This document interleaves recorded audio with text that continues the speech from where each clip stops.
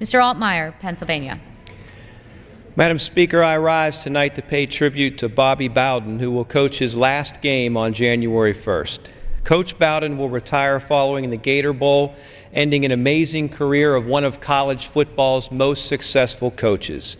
Many of us may not realize that Bobby Bowden was an outstanding football player in his own right.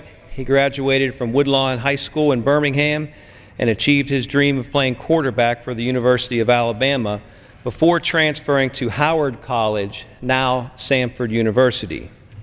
After college, Bowden worked his way up to become head coach for 4 years at Samford, and later was head coach for 6 years at West Virginia.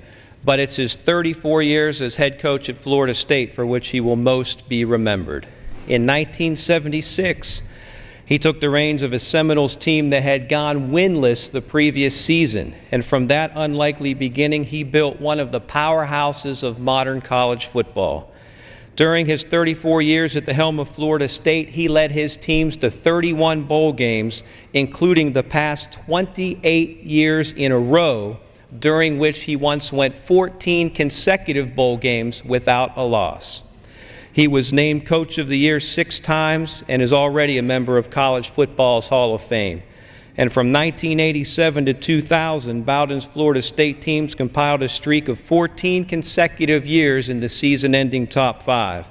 During that time, he coached 2 Heisman Trophy winners, and his Seminoles played in 5 national championship games, winning 2. And it was in the beginning of that streak, in the late 1980s, that I first encountered Coach Bowden. As he did with so many, he left upon me an indelible impression.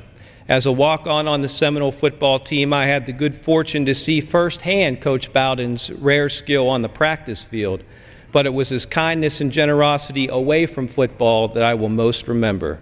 While serious about winning, with the results to prove it, what most stands out about Bobby Bowden is his love of people.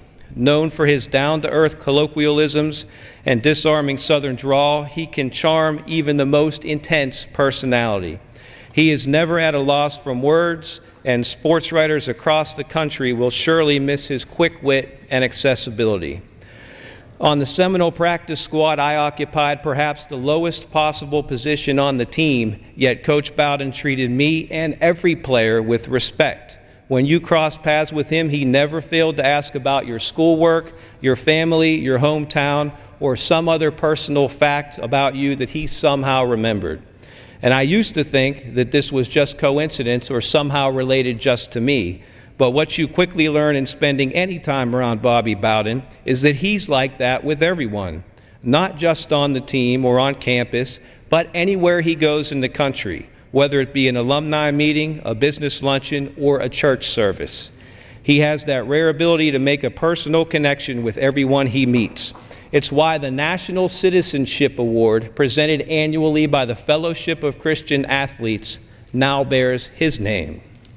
So for all his success as a football coach, the true legacy of Bobby Bowden is the impact he has on people and the lives he has touched.